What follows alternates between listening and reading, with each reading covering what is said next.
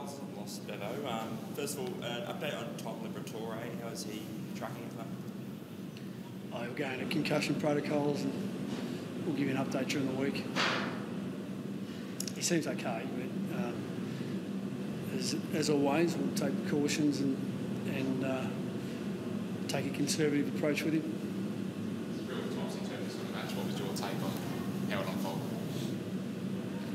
Well, I think the simple aspect of the game was that they broke too many of our tackles, and those disputed ball situations, they just won a hell of a lot more than us, and that enabled them to get territory and more inside 50s than us. You know, we had a really stale part of the game after half-time where we couldn't create any momentum, couldn't get any ball movement, couldn't get the ball.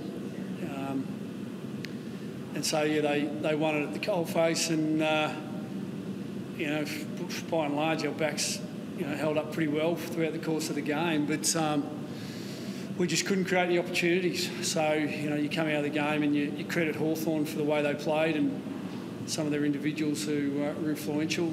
You know, and in the scheme of the year, when you look at you know, the evenness of the competition, and Hawthorn now gaining some momentum along the way and looking at some growth in their own troops and the way they're playing, you know, you come out of the game and you think, well, you know, we could have been so much better in certain areas, and then you think also, well, Hawthorn are improving, and we knew that. You know, we knew it was going to be a really difficult task, and obviously we fell short.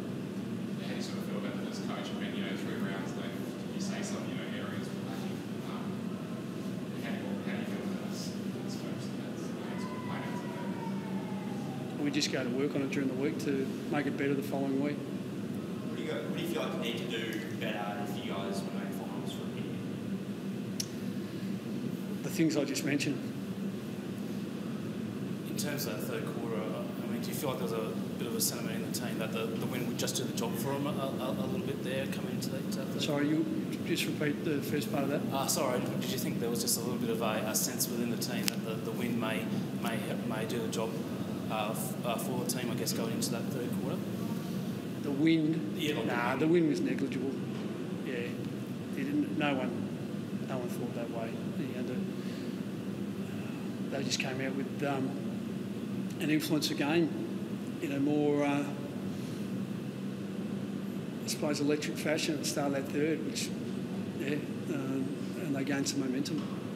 I guess with the Giants loss as well, and the Sydney loss, obviously 2 real close ones as well. Is there anything that you've noticed in that sort of pattern? Oh, our losses, you mean? I'm talking about today. Well, yeah, I mean we've lost 3 games in the last I think 6 or so under a goal. 2 of those we've lost key position players, and we haven't been able to stabilise too well, but we've hung in there. Today, you know, obviously we lost Libba early, but they lost Chad Wingard early, so we were sort of 1 down all. So it shouldn't have impacted too much. Both teams just having the 22 out there.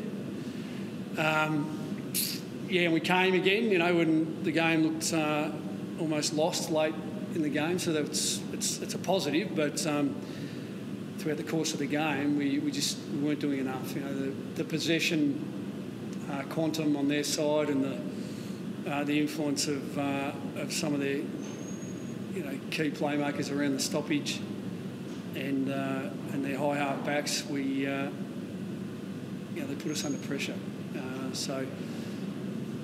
But yeah, nothing to do with the wind. Obviously, with Libba going off, missing him pretty badly at the coalface, so that was obviously a little bit a crucial factor in the game. No doubt, just missing his hard-nosed approach in that area.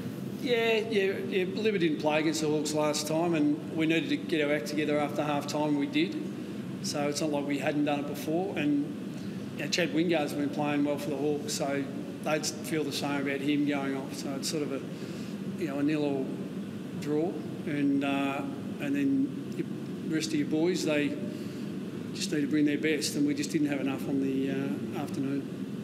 Hawks were seemingly coming with a lot of momentum that last quarter, but you guys were able to drag them back and kick those 3 late goals. What do you feel like changed among the group to try and arrest that momentum? There are a couple of small things around what players did, and some of that run and overlap out of the back half, and we won a centre bounce clearance or two, and they're always important, and so that had an impact. We had players, we probably kicked it better, to position and to advantage. We were able to take a couple of marks, and so it's just minor things that we know we can do well that we just didn't do well enough for most of the game. Thanks, guys. Thanks, guys. Thank you.